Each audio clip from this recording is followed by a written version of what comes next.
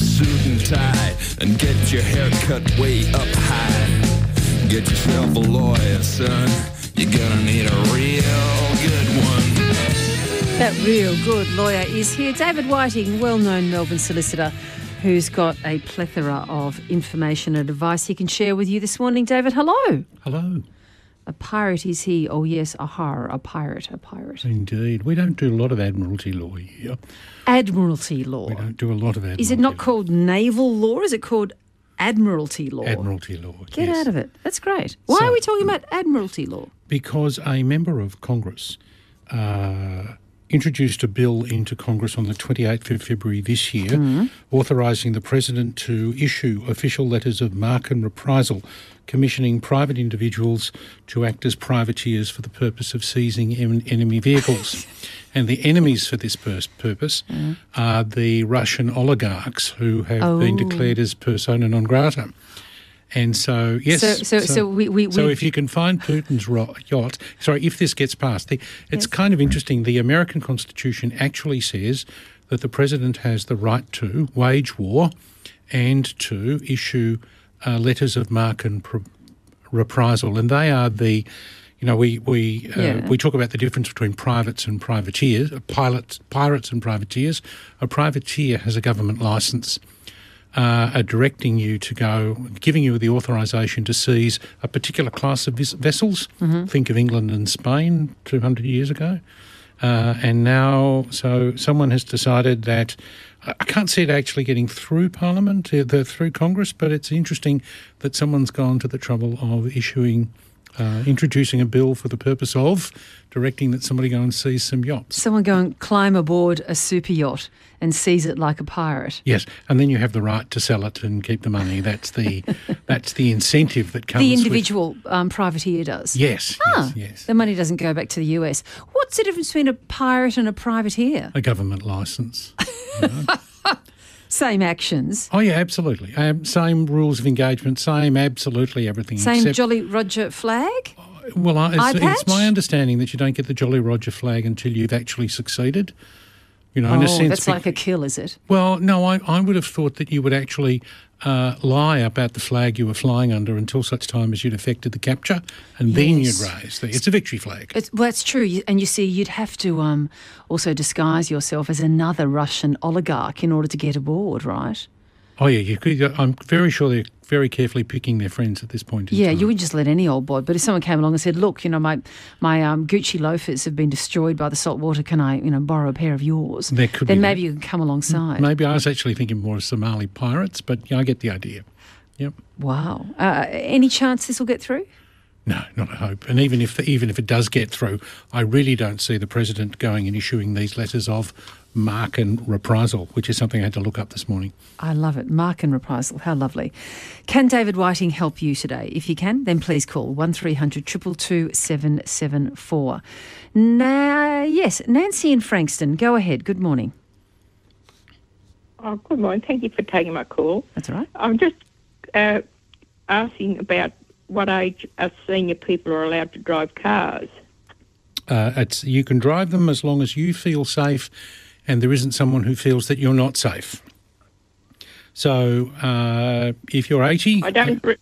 So it's really... I'm sorry, go on. No, it's really up to you. Your starting issue is you, Nancy. If you don't think you can drive safely anymore, then my expectation is you would surrender your licence. It is possible from time to time that a medical practitioner or even someone in the community might say that Nancy from Frankston is being spotted driving erratically or no longer competent to drive, at which case you will be invited to undertake a test by Vic Roads. All right? And your licence might be suspended if you don't. But there's no age limit on driver's licences. Oh, I'm very pleased to hear that because I live alone and I'm not in a bus zone or anything like that. But I don't drink, smoke, or have no my issue, Nancy, is your reflexes and your eyesight. They are, to me, the major, not your social habits, your reflexes and your eyesight. Right, but good luck. Well, I feel very comfortable because I'm able to sort of reverse my car into my driveway and things like that, and only go out twice a week to do my shopping. But I was advised by Vic Rose last time I renewed my licence that I wasn't to travel long distances, which I have no reason to travel anyway. Understood. Okay. And you feel confident, Nancy, about having quick enough reflexes if the worst does happen? Oh, yes, because, like I said, I live in an area which I've lived for 50 years, and I pick the time of day that I do drive out because I used to be a crossing supervisor for 15 years, and I realised that you don't drive in school zone times. Okay. No, definitely please stay away from those zones. Well, Nancy, good luck. It sounds like you might have it well in hand there. Peter in Blackburn South, go ahead. Good morning, Virginia and David. Go ahead. I've got a question about fencing where there is an existing fence. So this is in a rural area. There's an existing 4-foot fence between two properties, and the neighbour wants to upgrade the fence so that their dog doesn't jump over it. And I'm a researcher, so I've actually looked at the relevant acts of Parliament, and I think it comes down to what is a sufficient dividing fence in terms of how you split the costs. Yes, but you're telling me it's already adequate. So the answer would be... in my opinion it is, but the neighbour says it's not. So the letter of the law seems to say that they have to pay all of it, but they're asking us to pay half. When you say you're in a rural area, are you in a suburban block, like a normal house block? Yeah, it's a property down at Phillip Island. It's a holiday house. So okay, so it's not rural, it's in a holiday area. And the question is, would you consider it to be suburbia or would you consider it to be country? And probably suburbia. That's a difficult one. Well, now hang on. What I want you to do is drive around the neighbourhood when next you're there and have a look and see what the typical fences are. And that is what someone would say was a typical fence. So can I argue that in our opinion, because the fence is not damaged, so can I argue that we have, from our perspective, a sufficient dividing fence and therefore any improvements that they make they have to pay for? You can certainly argue that. The magistrate will take into account what's in the suburb and make a decision then. Okay. Hope that's helpful, Peter. Thank you very much. Lee in Frankston, what's going on there? Hi. I've got a question about property, but it's a New South Wales situation, so it may not be the same. My daughter and her partner purchased a house in November and settlement was December, but the house was tenanted. And they had to honour the contract from the previous owner and couldn't move in until the middle of April. Is that the same in Victoria? Yes. If you buy... When you buy a property, you can either buy it subject to the lease or you can buy it with what's called vacant possession. Now, your daughter has bought the property subject to the lease. She steps into the role of the landlord under the lease, and that will determine her rights and obligations. Now, to complicate matters further, the house is in Lismore, and it wasn't flooded, but her flat that she was renting was, and they've lost everything. Yes. But now the real estate agent contacted them yesterday and said they don't have anywhere to go, and you can't force them out on the 11th of April. Well, that may or may not be true. It depends. In Victoria, there is a notice requirement on bringing to the end a fixed-term tenancy at the end of its term, and it's either a 60-day or a 90-day contract. So if I owned your house, you were renting it from me, and we had a fixed-term tenancy coming to the end on the 11th of April, then I should have given you notice some time ago that I don't want you in the house on the 11th of April. They need to get that advice about bringing to end a fixed-term tenancy. Right, so I think what's happened is there's been a verbal agreement, but I don't know that there's been a written notice. What you would normally do in those circumstances, there's generally a managing agent for the property. You would get the managing agent to get the property to give the appropriate notice. Great. Okay, thanks very much for your help today. No worries. Glad that was helpful. Matt in Patterson Lakes, how can we help? Yes, good morning. I'm just ringing up to... I purchased a property in Rye in December 2020, and I've just now had final confirmation from South East Water that I've been paying for a pressure sewer connection that the existing owners actually undertook in 2018. And I've been paying $195, each quarter for that. What is a pressure sewer connection? So what happened, what's going on in the peninsula at the moment, they're trying to remove septic tanks. Yes. And South East Water have a new system called a pressure sewer connection. So they come in and they they'll... pump. They pump. It's they what's pump called... it It's called electrical... adduction. Yes. Yes. So they undertook it, the previous owners, and somehow, according to my conveyancer, it wasn't...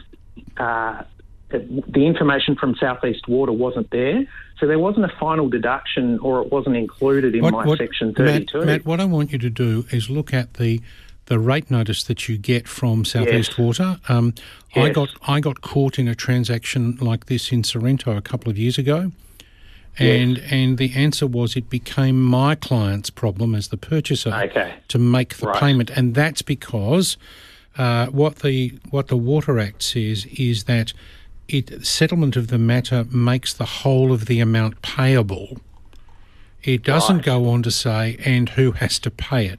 So if I bought a property that was fully sewered or had this deal in place, my expectation is it would be the vendor who would pay the capital cost. Yes. But the legislation just says when it's to be paid and doesn't say who has to pay it. So on my reading of the legislation, it comes to a conclusion I think is wrong, it's your problem, Matt. Okay. Okay, then. I have to leave it with you there. Sorry about that, Matt.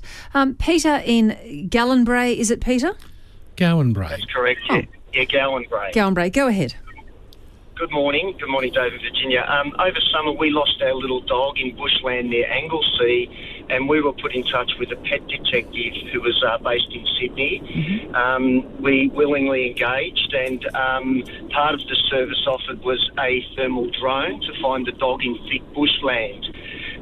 We were told to pay the money for the drone operator, which was a third party. We paid that in time. We then found our dog through, various means of social media, etc. And we then no longer needed the drone operator, but the pet detective refuses to refund the money. We're willing and happy to pay the money for the services of the detective, but they refuse to pay us the money that was never paid to the drone operator. Do we have any recourse for that? It will depend really, Peter, on what your contract says. So if you were to, let's assume I'm the pet detective and you and I reach a deal that you will pay me for this bundle of services and we agree on a flat figure, there's no price allocated between them. But if, in the other hand, if he says, and I will then engage a drone operator at this cost, then I say that you only need to pay the drone operator if he pays the drone operator, or if the drone operator is engaged. Yep, I understand. So I've tried several times to get an itemised account of the You're probably not entitled to an itemised account. It really depends on whether he describes this as an out-of-payment expense, in which case I think you're entitled to it back, or whether it's bundled in his services, in which case you're probably not. But you need to read the contract you've got with the pet detective very carefully. Okay. Thank you, David. Okay. Yeah, good luck. Tricky thing, though, if you got a drone. I don't know if you're still there, Peter. Are you still on the line? No, I think we've just lost him. Because a drone, a thermal imaging drone, to perhaps, find out if that very small dog was in bushland, it would also pick up wombats, it'd pick up possums, wouldn't it, and other things moving around? It would. So you'd need to have some idea of the size of what you're looking for. Exactly, yeah. And it's also another thing that worries me about Gallenbrae is it's on the north end of the Essendon airport, so there'll be flight path issues. Oh, no, it was done at Anglesea. The dog was lost at Anglesea, I think he said, in bushland at Anglesea, so at the back door there, the back area there. Meredith in Northcote, good morning, go ahead. Hi, thanks for taking my call. My next door neighbour has demolished and is rebuilding his house, and the first thing he did was excavate a pool right next to my fence line. And the night before they were due to concrete that pool, there was heavy rain and the excavation collapsed. He then discovered that my stormwater system is discharging directly into his property, so the pipe is actually on his side of the fence. And he says now that that is what caused the collapse of his pool excavation, that I should pay $6,000 for that. So I'm trying to work out what my liability is when I didn't know that my stormwater system was discharging that way. I had no reason to find that out. I'm on your side, Meredith. Why does the stormwater discharge through his property? Were they once one property? No, I think it's just really dodgy plumbing. I think in this area around Northcote, there's a lot of places where the stormwater just discharges directly. Usually it's people's own backyards, not connected to a pipe. But in this case, I've been here for 12 years, but it's probably been done that way for 30 or 40 years or more. But the pipe was just right at the back of their property. No one would have ever known, except that he's now demolished and put a pool in the back corner of his garden. Meredith, there's the complicating factor is that in order to do the excavation, he needed to be satisfied that your property was adequately protected. Now, had he done what the law calls protection works under the Building Act, that wall wouldn't have collapsed. Right, okay. So attack is the best form of defence. I think your approach has to be, tell me what protection work you did for my property. How close was he to your fence? I have seen it's probably under a metre. Then he's got an obligation, or your neighbour's got an obligation, to make sure that whatever works are being undertaken on his property don't damage yours. Sure. So I would be starting with, I'm happy to share some of the cost because you'll need to put in a new stormwater anyway, Meredith. Yeah, happy to do that. But sure. the issue has to be, you need to talk to his building surveyor. Why was there no protection works in place for my property? Because, of course, it can rain. Now, do you think this is going to get complicated, I would imagine. Should Meredith engage a lawyer here? I would be talking to a building inspector. There are people who do these kinds of consulting. I had one 6 months ago for a pool in Malvern in exactly the same issue, and so I would be looking at a building consultant to say whether or not protection works should have been undertaken on your property. So see if you can find someone who does building inspection reports and ask them, are they able to do that kind of work for you? Hope that's of use to you, Meredith, and good luck in what might end up being a very complicated part of the neighbourhood world of dealing with neighbours. Chris in Rye, how can we help? Good morning all. David and Virginia, I'll try and be succinct to give time to somebody else. Yep. Stop me at any point for questions. My mother, aged 96, died last week. She had a beautiful death in her bed, in her home, very comfortable. She was sick prior to that, leading up to it, and of course she, like the rest of our family, were fully vaccinated.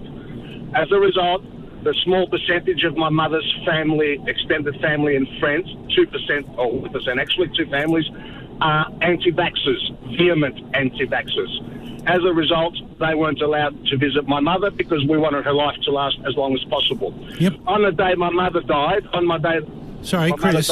Chris, get to the question. Chris, what you're doing is you're painting the background. Yeah. Tell me what the problem is, and then we'll come out from that. My apologies. Yes, thank you. We've advertised my mother's funeral and requested that only people who are fully vaccinated attend. The anti-vaxxers... Sorry, are you going to a funeral home or a church? Church. Then you need to have a discussion with whoever is holding the celebration that you are in, that what you want to do, you want to make sure that the church recognises this is a private function and that you have the right to exclude other people. So what you need, if it was a funeral directors, you could go... Sorry. Yes. Sorry, Chris, for interrupting you. Yeah, I'm sorry too.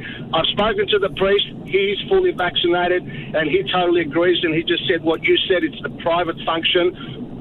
End of discussion. Then you go to them and you say, without evidence, we're only allowing people into the service who've got evidence of vaccination. And so that's going to get tough. That's going to get tough for you, Chris. What are you going to do if they are family members and you've established that rule? Will you have to have people at the door? Well, this is the whole thing. We are having people at the door just because these people have said it's God's house because they're religious as well as anti-vaxxers. Yep. And we have every right to come, and if you try and stop us, we'll sue you for assault. Great. Just more money for lawyers, Chris. Sounds like a good idea. The issue will really be, why don't you offer them the ability to undertake their own service for your mum? at a different time, even at the same place. They're not going to want that, are they, Chris?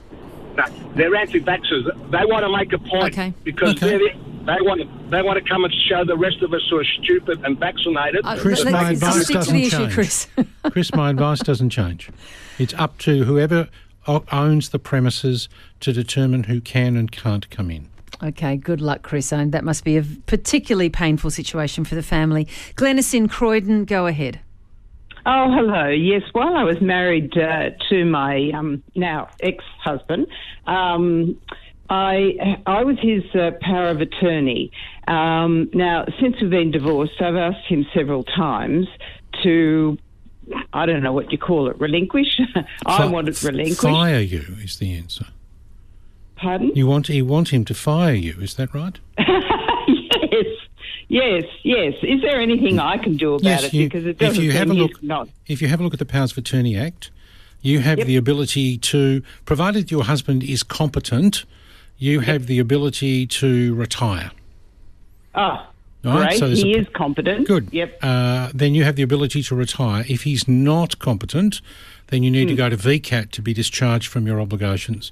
But you're fine. There is a form that you fill out by which you give up the job.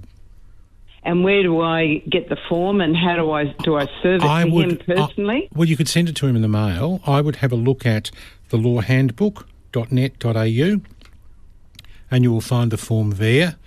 The other place you would look is the legislation website. Have a look at the Office of the Public Advocate. They will have a form there for you to cancel your power of attorney. Okay, and we hope that's helpful. Good luck. I think we can fit in one last call. Jamie in Brunswick. Jamie, you'll be our last call. Go ahead. Hi, thanks for taking the call. So I've just set it out. I have a property that was subdivided. So I had a house on the property. I subdivided the back area and to rebuild another house on the new allotment. Yes. A survey was done on the property, which involved the boundary line to the neighbour. Yep. That registration of subdivision was registered subsequently. Yep. The house at the back was built, and I'm now ready to move in. However, there's a temporary fence between my place and the neighbours. The neighbour now disputes the new boundary line that the surveyors did. Jamie, I can tell you that the legal line because until the subdivision, the properties were in the same ownership, so the concept of adverse possession doesn't start to apply until the survey was completed and there's a change of ownership. So they are stuck with the boundary line as it appears from the survey plan prepared by the surveyor. End of discussion. My question really is this. We've got kids, and there's a temporary fence now dividing their house, their property and our property, but he refuses to have a fence line put up on that new boundary line, and he's got all sorts of conspiratorial reasons as to then why Jamie, you are stuck with the processes of the fence. No.